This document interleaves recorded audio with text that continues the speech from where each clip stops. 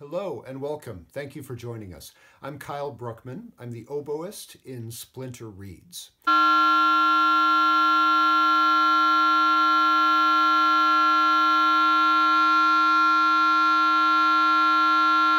We're what's called a reed quintet, the other instruments being clarinet, saxophone, bass clarinet, and bassoon, which has become a standard ensemble configuration really only within the past few decades.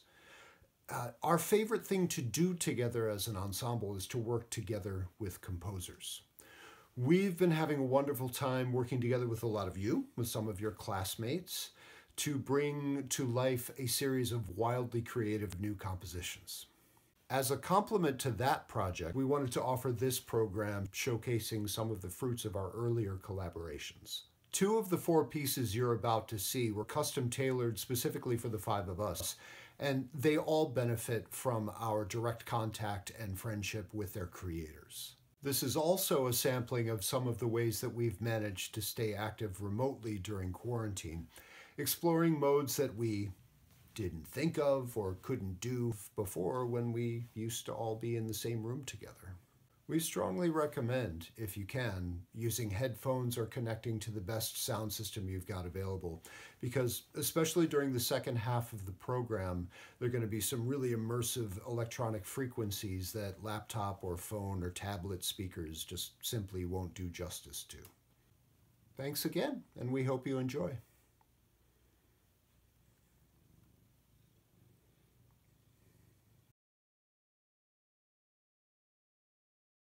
Hi, my name's Jeff Anderley, and I'm the bass clarinetist of Splinter Reads. The first piece on our program is called Letters to a Friend by composer Teresa Wong.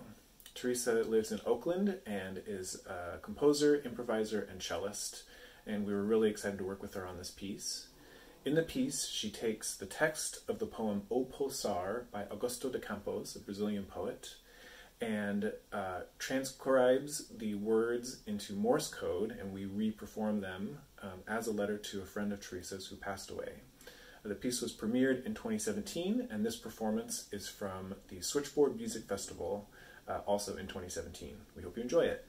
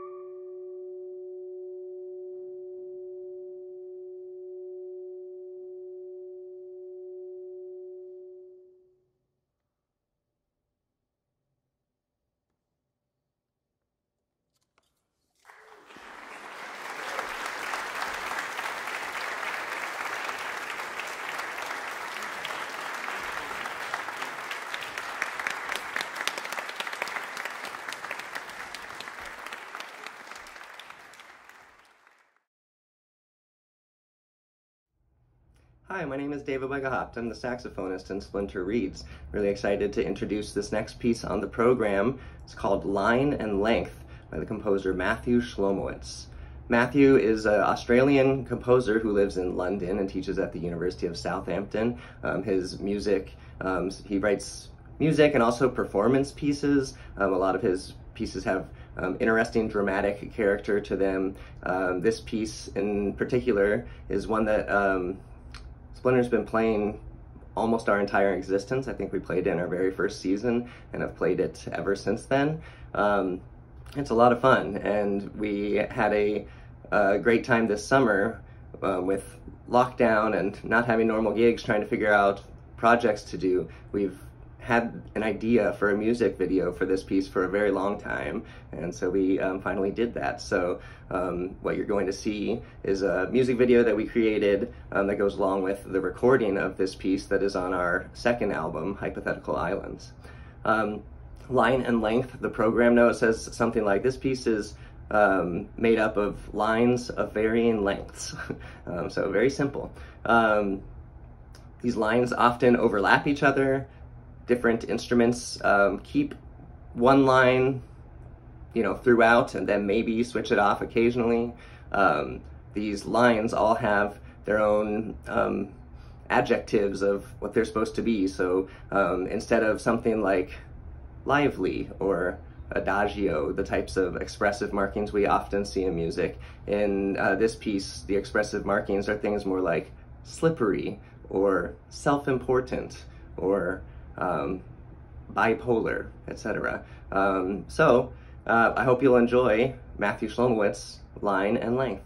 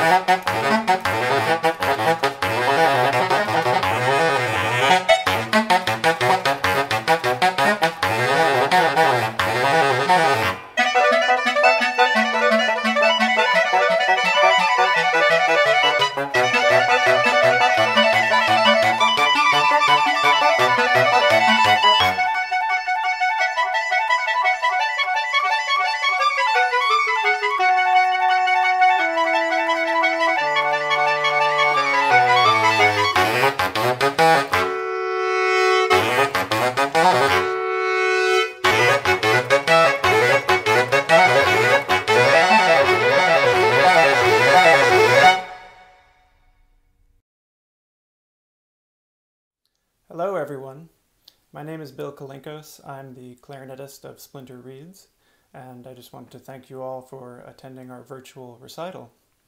The next work on the program is by composer Yannis Kyriakidis and is entitled Hypothetical Islands. Janus is originally from the island of Cyprus, and he currently resides in the Netherlands, where he is composition professor at the Royal Conservatory of The Hague. Much of his output synthesizes disparate sound sources through the utilization of electronics. In addition, he likes to explore the relationship between music and language. Both of these characteristics are evident in this piece, where the listeners and performers are taken on a journey to 12 remote, uninhabited islands. The names of the islands are encoded in the microtonal melodies that are played, if any of you care to decipher them. The tuning of each is affected by the GPS position. We will encounter a wide array of moods as we island hop. Some places are pastoral getaways, others are nightmarish and isolated, trapped by walls of water. We are glad to have you along with us for this journey.